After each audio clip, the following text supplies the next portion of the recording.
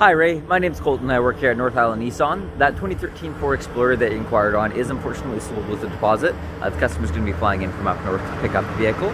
But we do have another vehicle here that might work for you if you need a 7-passenger vehicle like that Explorer was. This is a 2016 Dodge Journey. It's got quite a good price on it, comparing it to that Ford Explorer as well. I'm not sure if you consider it a Dodge or not, but I figured I'd make you a quick walk around video of it, just in case you would.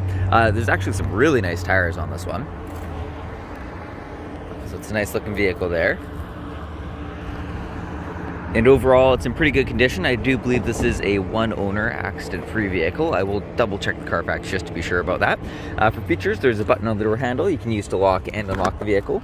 And it's a push-button start, so you never need to take your keys out of your pocket, which is nice. Seats are in really good condition. And I will come around to the driver's side and run over a few more features when I get over there. These back seats are folded down right now. You can see the third row in the back there. And I'll pause this and fold these seats up 1 second. There we are.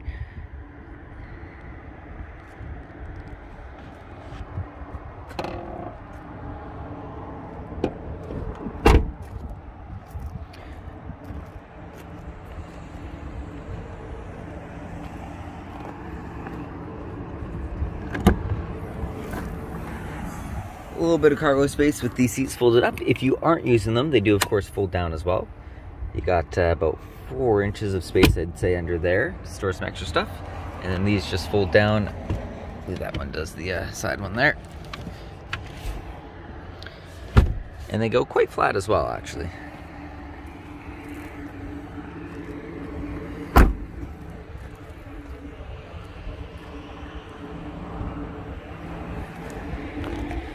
Alright, now jumping into the driver's side here, we do have our power locks, windows, and mirrors.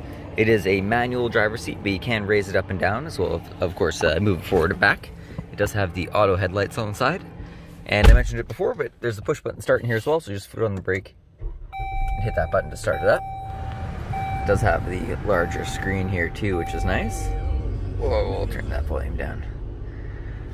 And so there's 167, 381 kilometers on it. Does have cruise control up here, as well as some Bluetooth buttons on the top there. And we do have our screen here as well. Let's see what it has for navigation in here. Oh yeah, it does have the map and navigation. Look at that, awesome. So yeah, definitely some nice features in here. You have the CD player down below here. It's really nice, a lot of vehicles don't have that nowadays. And then if I pop her into reverse there is a backup camera as well. So it's equipped with quite a few features here. Again, I'm not sure if you would consider a Dodge Journey or not, but it's in quite good condition. Good kilometers on it as well. And we've got a really good price. We actually just reduced it. What's this hanger say?